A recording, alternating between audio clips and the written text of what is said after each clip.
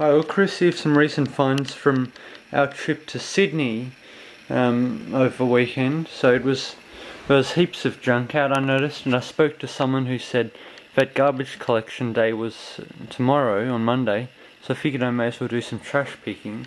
So here's some of the stuff. First off, an old Telecom Touchfone 200. Telecom being the predecessor to Telstra in Australia. It works, I've tested it. This is an older unit because newer ones had a little hook kind of thing here, so that would hold the handset in place so you could mount on the wall, because as you see you can't do it with this one. So that was a pretty neat find. I've wanted to get one of these old phones. We used to have one too. Designed and manufactured in Australia. Ringer pitch, tone, loudness, volume.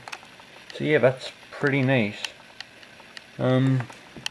Next, just an old VHF UHF antenna I found. It's all complete, it's not damaged. Now this is pretty awesome. It's SANYO RM-5010 flip clock with a built-in radio. So that is really awesome. It's got a little alarm there and radio there, and I'll post some more videos of some of these things later on individually. Headphone socket, radio band selector and volume, the function which I believe is the radio or alarm, and the time and alarm settings. Yep, next, this awesome National video cassette player. So I found it out in a kind of little pasture thing, an abandoned pasture in town. I believe it's an NV-L15. So I just found it sitting there with an old computer and some power cables and various cables which I took.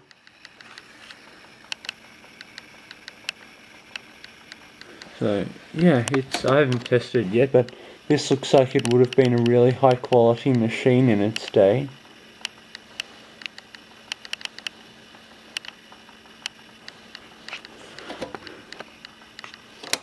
I've got a remote controller for it here. I've actually got another one for Panasonic, which is the same. It was given to me by a neighbour. So it's got a digital scanner thing, which I don't exactly know what the story is there, but yeah, that's pretty cool. So it's a solid thing, it's pretty heavy. It looks to be in good condition.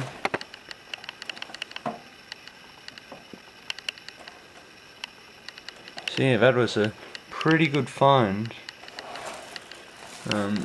Yeah. Next, some video cassette tapes. Lord of the Rings, The Fellowship of the Ring,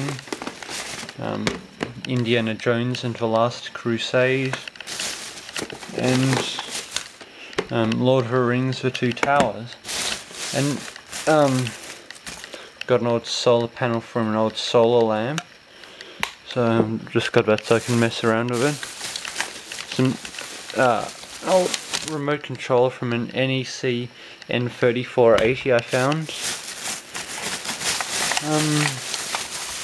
A little black and white CCTV camera I got for $10 from a car boot sale I found in Sydney. A really big one. They had valve radios, phonographs, old rotary dial telephones, light bulbs. They had everything there. Some sticks of RAM, 4 of them.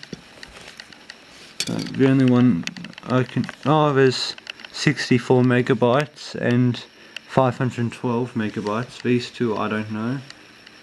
This one's from 1996, I'm guessing. These were...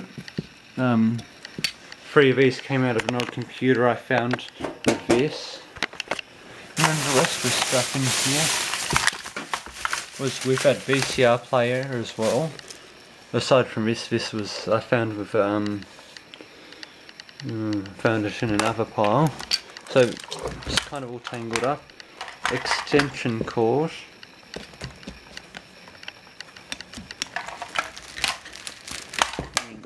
Seriously, who gets rid of an extension cord? They're one of the most useful things. A USB cable. I believe those were used for printers. I bought this knob for one of my TVs for $1. Anyways, that was from a flea market.